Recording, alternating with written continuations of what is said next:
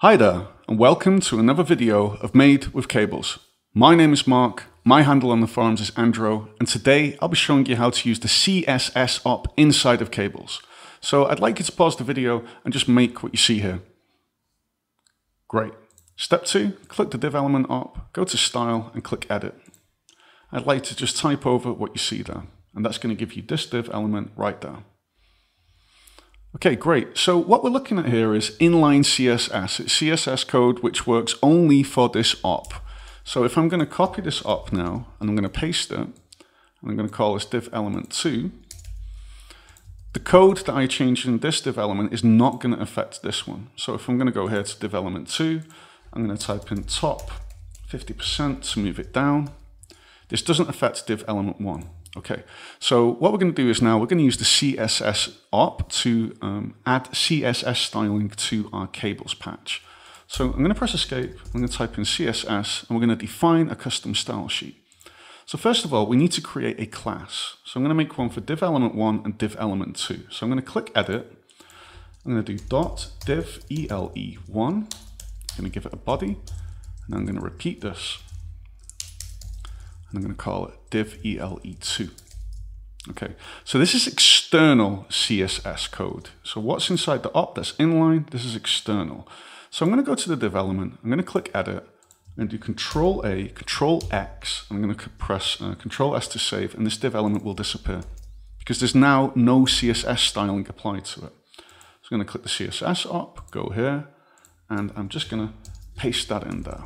Select these lines, press tab. When I press Control S, we're still not going to see it because now we need to assign this class to the op. So I'll click here on the class name, Control C, and now I'm just going to paste that into the class. There we go. So now I'm going to show you another thing. So I'm going to click on div element 2, edit, and I know it's got the same code.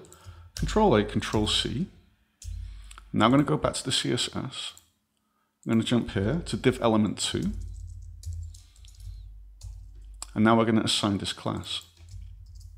And now I want to show you something that's really important to pay attention to. We now get this warning. The div uses external and inline CSS. Well, you know, if a div element is getting two CSS styles, it's got to pick one over the other, and you can never be guaranteed what that will be. So my advice is, if you're using a div element op, is to only use inline or to only use external. So I'm going to go here to edit, and I'm going to get rid of the inline text, Control S. Now you don't see a difference, but now we know that the CSS styling is only coming from this CSS op. So this is great because now we've got two separate classes. So I'm going to go here, and as you can see, I've got duplicate code.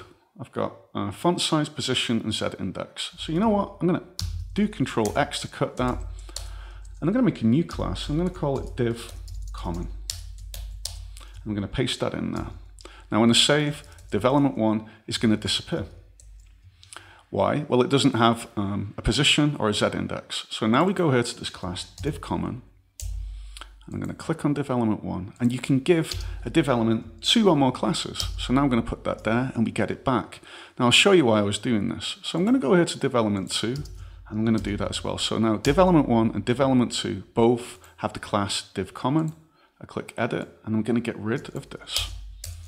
So now if I want to change the font size of both divs, I can just go here, change this to 200 or 400, and because they're sharing this class, they both change their style accordingly. So that's a really handy trick, so you don't have to duplicate code and you can create a kind of unified style.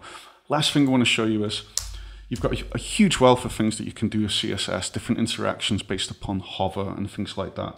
So I'm going to do div ele1 hover, just something really simple. I'm just going to say color red, Control S. So that's div element 1 now turns red if I do this, and I'm going to go here, I'm going to copy it, and I'm going to put this on div element 2, and I'm going to make it green. Okay, and that's the really nice part about the CSS op. It allows you to get all of your CSS code, and just like traditional CSS and HTML, you can just see everything in one page instead of having it on separate ops, which is really handy and really useful. Okay, I hope this video has been educational. If you've got any questions or any comments, please feel free to leave them under the video below or to post them on the forums. Thanks for watching and have a good one. Bye.